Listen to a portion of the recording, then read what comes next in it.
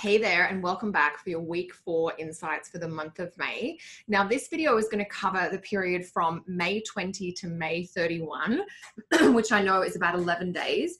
There's actually a 1-week period in this time span where there are no major astrological aspects happening. So that will give me enough time to cover what is happening and then take us through to the end of the month. So this period starts off with a very active day on May 21st. So Tuesday, May 21st, we actually have 3 different things happening. The Sun and Mercury enter Gemini. This is really good for Mercury, who's now returning to home territory.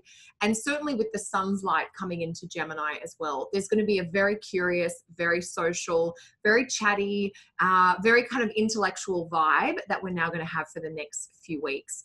We do get the Sun in Gemini every year around May 21st for a 4-week period, but we don't always have Mercury coming into Gemini at the same time. So it's a little bit lovely to have both of those planets shifting into Gemini. And it is going to create a little bit more of an expressive, talkative, conversational quality.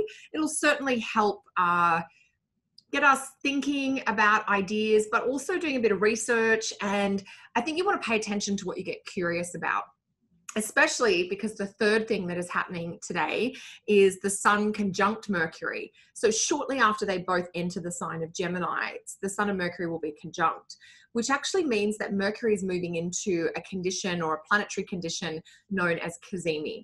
And that happens when a planet is within 17 minutes of the Sun. It does happen throughout the year. Mercury moves into or out of cazimi a few times a year, and occasionally we'll get Venus, Mars, Jupiter, or Saturn also moving into cazimi. Cazimi was long thought to be one of the most powerful positions for a planet, so it really elevates Mercury. And given that Mercury is in this cazimi condition, which is determined by a planet's relationship to the Sun, while also being in one of his home sign, there is a real sense of insight, ideas, like the seed planting or the birth of fresh perspectives coming through. I do like this Sun-Mercury meetup in Gemini for the idea of mingling and meeting new people, but also for the idea of connecting with an idea that you can share with someone in your environment. So it's like having the idea and meeting someone else who's been thinking the same thing or is trying to work on a very similar project to you. So there is a bit of a meeting of the minds energy to Tuesday.